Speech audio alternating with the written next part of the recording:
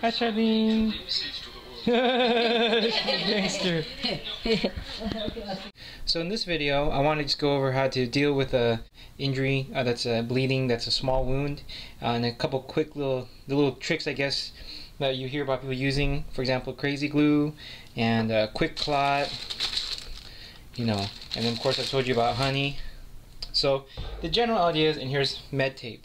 So that's basically what you see here: 3M micropore medical tape, and this stuff is like basically a paper-like dressing, wound dressing. And then they have, you hear about Telfa pads, like a band-aid. You know how that pad, that's the little white part, the pad itself that goes over the wound, is there because it doesn't stick to your skin, so that if, for example, if when the wound finally clots and stuff, you don't end up pulling that clot out. It doesn't stick to that wound. But the thing is about band-aids, they're honestly useless because they are limited by by size. Like, you have to have a bandage per type of wound size. It just gets kind of silly. I mean, you take this stuff, and no matter what length the cut is, or you could just fix it. And plus, you can even do the method of taking strands and making strips across to tie it, pull it together, or you could wrap even around your entire arm. So this is more versatile. First, Wharncliffes. I want to say that I like Wharncliffes because of this. They're a very functional blade design. I mean, this is why I can understand now, like, why Terzula, he likes this, and I feel that I understand that, like, a Wharncliffe is a very functional blade shape to use in any kind of just various settings. But a pointy Wharncliffe like this, modified Wharncliffe, can get underneath that bandage easier and take it off. And now the main thing is, okay, so you start getting out and about, you do woodwork, you're gonna get hand injuries. Preferably you have a glove, but that may not be always. And so you want to realize, you want to know what to do in the situation. And so this here is to show, like, okay, so hope no one's too freaked out, but okay, when it's bleeding, super glue won't work. The blood will keep making super glue. The super glue will bond to the blood and it'll just fall off. It just doesn't work. Does super glue work to seal a wound? Oh yes, definitely. We're talking like it'll bring you back to like 89% back to normal. You're fully functional again. The trick is, though, when it's bleeding, you gotta get to stop bleeding, of course. How can you do that? Okay, well, first obviously you could elevate it. Elevate the wound above your heart because gravity will pull the blood away from the wound. Second would be pressure points. The artery for your arm is here, and it's in here, and the bone's right here. If you push on this, it'll limit the blood flow to your arm. And if you can't obviously hold it, perhaps you want to take a strap of some sort and tie that. Now, Quicklot, people may have never used Quicklot, so for those individuals who, first of all, Quicklot is amazing stuff. It's like one of the best creations ever. 2 versions, standard or antibacterial. Antibacterial basically is like Neosporin / Quicklot. Definitely just go, spend the extra 10 bucks, get the good stuff. And they may not have ever seen Quicklot looks like this. And this is Mel's little pack. It's falling apart because of the way she has it. Go figure, right? But this is what it would look like. It's like basically a little tea bag. And inside are the actual little Quicklot balls, which look like this. Okay? And basically what you can do is, you don't have to use the entire pack, actually, really, I would say ever. I mean, if it's like, a big wound and you're like, hey, you know what, whatever, okay. But if you're trying to be resourceful, what I did, I took maybe just a small, 3 or 4 or 5 beads, and just basically, literally, you got blood on it, it's gonna stick, so you just stick it onto the wound and it'll just stick onto it like that. And really just, 1 bead, just draw a little line, like, it's like playing crafts. Just cover that wound with those beads, and in less than took 3 minutes with pressure, not even, maybe 3 minutes, the bleeding has stopped. Then at that point you can apply crazy glue. Now, if for example you don't have crazy glue, for example, does honey really work as a dressing? Yes. You apply it, honey is antibacterial. It turns into hydrogen peroxide.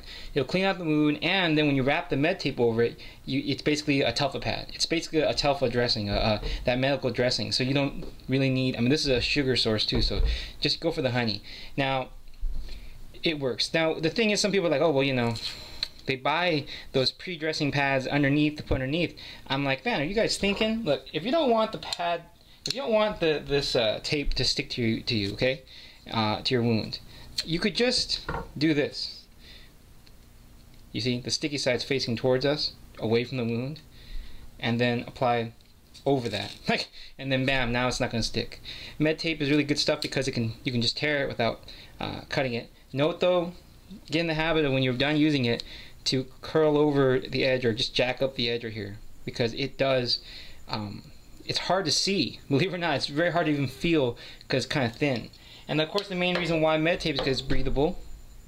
Now, for example, let's say, for example, if it gets wet, you're going to need to keep changing your dressing. Let's say, for example, you needed something strong, a way to make sure that this stayed on, and we're talking better than a Band-Aid. The next best thing would be tenacious tape, or ultra strong repair tape, which is basically like a Uber version, of you could say, of a duct tape. This stuff is expensive, but well worth it. It rolls up into a bundle like this, comes packaged like this. You can't roll it up tighter or you'll affect the sticky side, you'll jack it up. So don't do that or you make a mistake. Don't try to make it more compact. It stays like this, you get a small amount. This can repair, of course, a tent. It's completely waterproof. You can repair clothing. It's basically like nylon in structure. Let's see. But it just looks like this. Camera may not pick it up that well, but the thing is, let's say for example you have a blister on your ankle, okay? If you apply tent tape directly to the wound, it will definitely stick. Of course, if you apply hydrogen peroxide, I would still first wrap it with this, either do what I just did here, or use the honey, then do what I did. But then, if you are worried about, in terms of, like, for example, you need to keep moving, you need that wound to be strong, you need some skin there. This stuff kicks the ass out of Band-Aids. Band-Aids are complete junk compared to this. Just try it. Use this, and it's like, I mean, heck, if you didn't want, you could protect your hands with this stuff. Is so durable. You could run with it while having shoes scrape against it. I mean, it is durable. It is, if you want a waterproof bandage, and again, this is flexible because you have length to work with. It's a roll rather than some stupid little one patch. You can use this for multiple purposes. So it's like duct tape but better. So there's that. Now the whole super glue thing, say for example now you had a chance, you cleaned off everything, it's stopped bleeding, you've had a chance to get generally clean. You can see this wound is open. I know, gross, right? First, those little squeeze tube ones that are one-time uses, you're just wasting all of your resources. You're carrying a bunch of little stupid little applicators. The ones you see at Home Depot in those little plastic, buy more than one pack. Here's the pen. Do not get this because, yes, you see there's blood on it. Yes, this will work and hopefully not jam. So you can keep reusing it. That's what we thought. But then what happens when you have a wound? You have to push this tip in for glue to come out, and you're pushing it on your wound. That does not feel good. The best type is this kind. If you see this, it's always sold out at supermarkets. That has a little needle. It comes like this. Usually this top part is there, and it's solid, and you have to, this comes separate in here. So when you open it, don't let it drop out. And what you'll do is you will take this little needle, stab a hole into it, and now you have, and this is a consistent way to reuse it, one bottle of super glue, and make it last. Super glue does literally instantly bond it. If you touch your if you touch two sides of your skin, for example, your thumb to your whatever, your thumb to your pinky, you are gonna have a funny day, pain in the butt. But you can see here, it's applied. And this is nice right here like that, and so this doesn't get all over the place. If it does clog up at the tip, you can just cut the tip off. See, here's a little bit loose. We've been using this a lot, but we pack like 2 at minimum on this all the time, along with 2 Quickklots. And you can see it dries. Don't test it like that unless you know. But okay, see, it's dry pretty much. You see? Okay, so let's wait for it.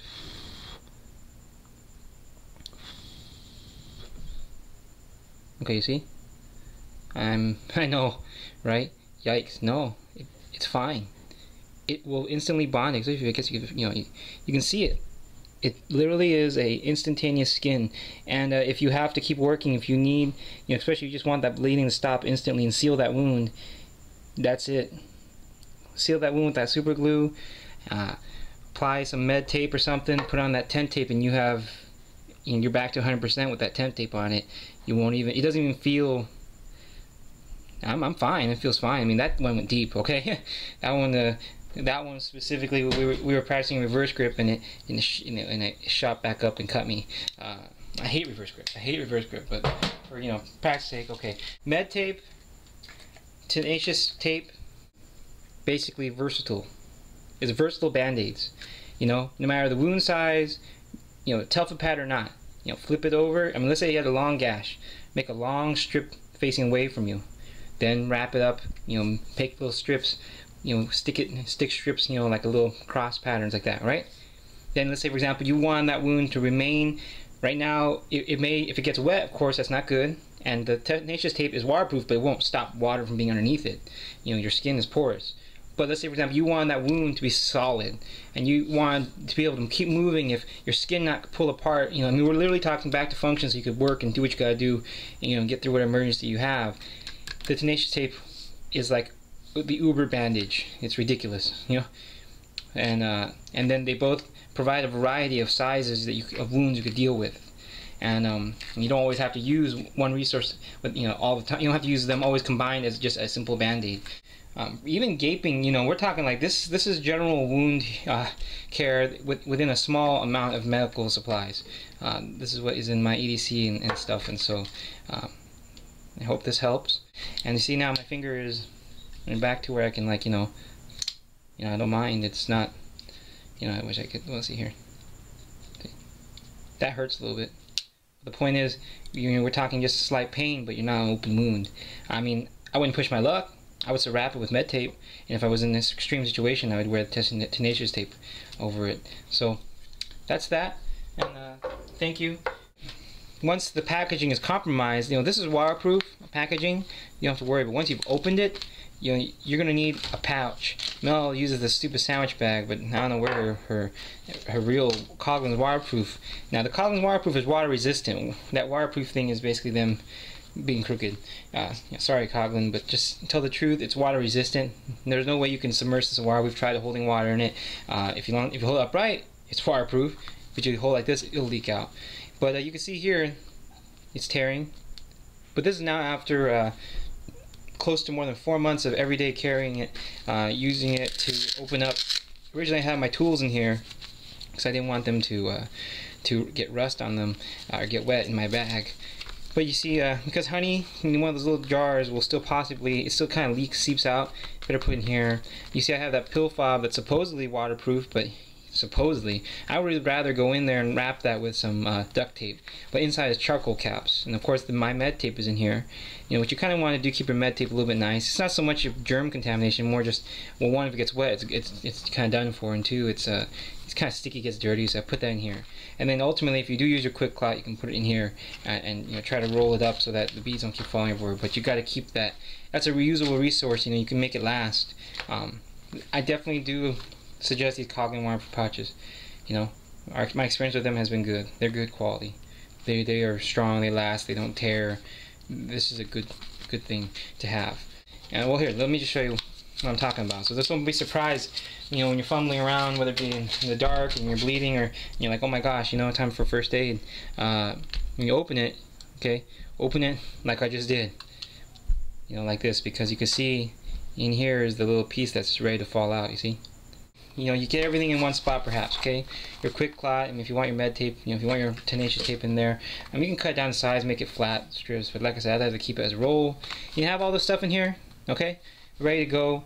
Let's say, for example, there's an emergency and the sprinklers go off, the fire sprinklers go off, your gear's getting soaked and stuff, and then someone gets an injury, or you get an injury, and later you don't have an antiseptic around, it's like, what are you going to do? You need to keep this stuff dry and protected. You need to keep, if you do use your Quicklot, you need to be able to protect it from, from getting wet, because now that's open and stuff. Okay, last final note too. Though you see this one right here, screws off on the top, which is handy because then you can use the full depth. Make sure that these little pill fobs have flat bottoms so they're not rolling all over the place. These are made of Delrin, which is like a hardened nylon. The same stuff that they use on like ball detents sometimes on certain knife makers' knives, like Mr. Thomas's stuff. And then you see this is a synthetic material. I see here's wire caps inside this one, water pills. The point is this is by Going Gear. I apologize, Going Gear, but you know what? You need to stop selling this, completely, altogether. Don't buy this. This shit is horrendously crappy. Okay, it jams, and this is not my first one. You can tell this is worn and used. Actually, I have another one that I think in the previous video I had shown with cut marks all across it, and I tried hammering it. It's made out of aircraft aluminum, but it jams. It just their threading is just improper. I have more than one of these, different sizes of theirs. They all jam. Your contents may possibly get jammed in there, and you won't be able to get it out. You'll be praying to God that you can get it open. Either go for the Delrin because it is somewhat of a synthetic material that's not impossible to break, or go for the ones that I was using so far, no problems, which come from REI. These Delrin ones here are used by the government, so take that as a hint, something that they've encountered that perhaps other people don't realize through use.